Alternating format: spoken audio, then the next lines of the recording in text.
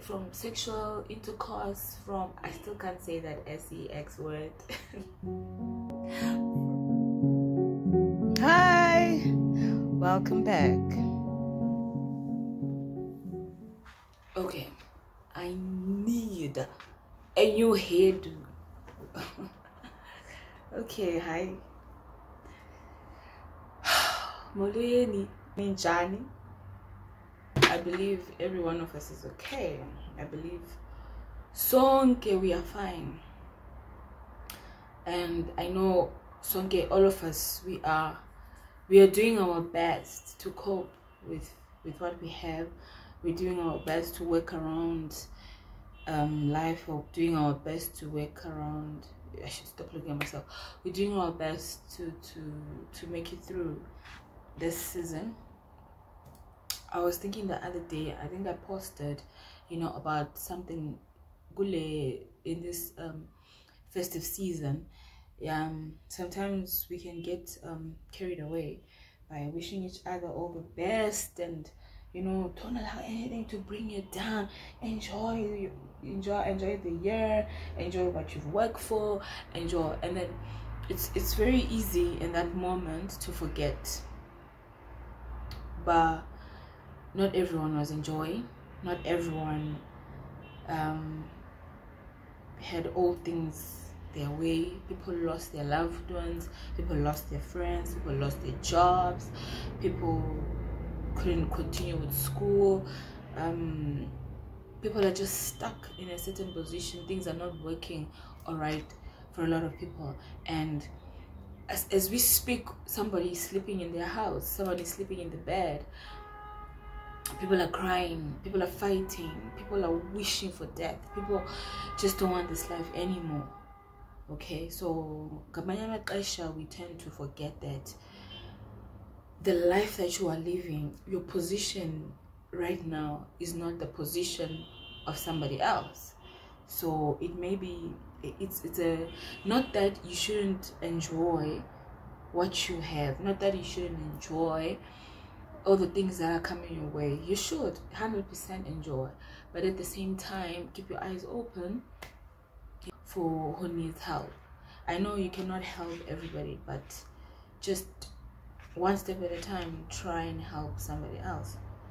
So it's been like maybe a year or so, and I already have like 1.6 followers. And I feel like I'm so scared to come out there.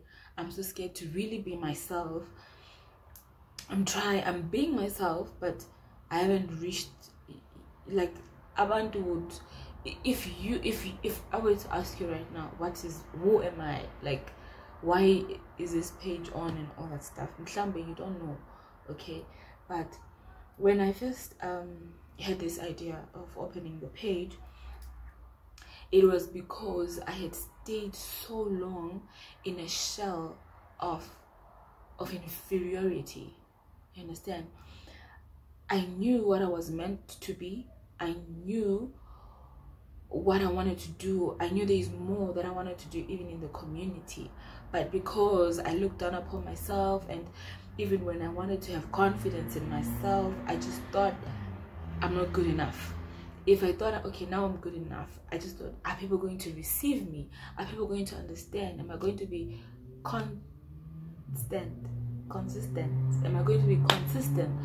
Like, because when you've got self-confidence, if you've got confidence issues, you calculate everything. But are people going to respond? Am I doing the right thing? Am I saying the right thing? Do people agree with me? Are they going to laugh at me? Am I going to trend? What if no one follows? What if I don't even have a single life? And it was you calculate all those things, and at the end of the day, you don't do anything. You want to do something, but you don't do anything. So when I started this, I just wanted to encourage people. I'm a child of God. That's number one. I'm a child of God, and a lot of people out there are looking for a solution. Yeah, but a lot of things that we are doing apparently, a lot of things that we've put ourselves into, is because we're looking for a solution. We're looking for happiness. We're looking for attention. We're looking for a joy. We're looking for that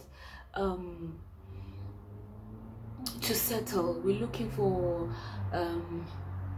that assurance. We're looking for a home. We're looking for peace. We're just looking for something. So you end up doing things even it's not your intention. So I'm here to talk about everything that happens in life, from relationships, from growing up, from childhood, from being a pastor's child, from youth, and from sexual intercourse, from, I still can't say that sex word,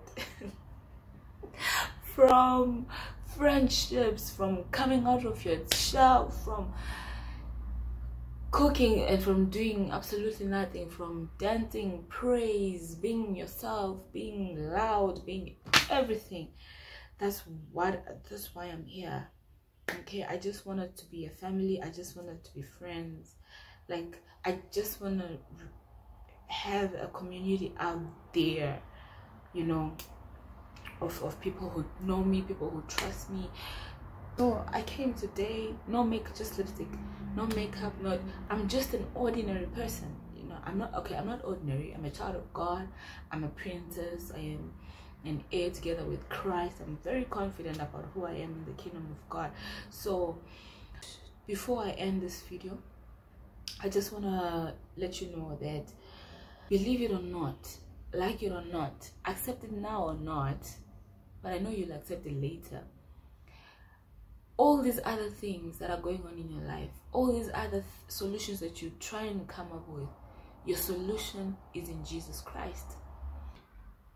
Matthew 11 verse 21, it says, "Come to me, all who are weary and heavily burdened."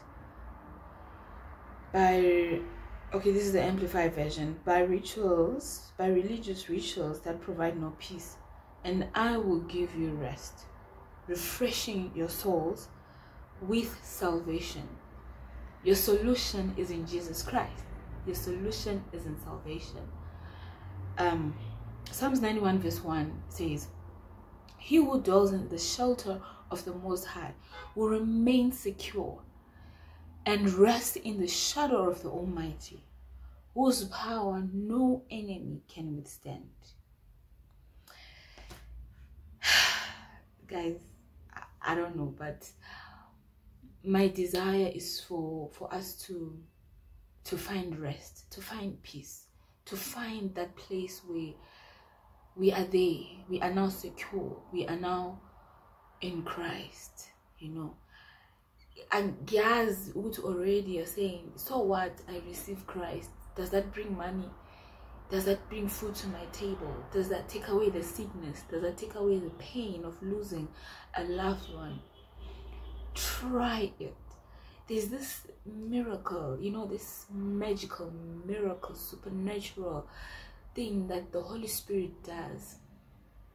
Even when you're going through persecutions, even when you're going through loss, there's this peace that Christ brings. You know, He just wipes it all away.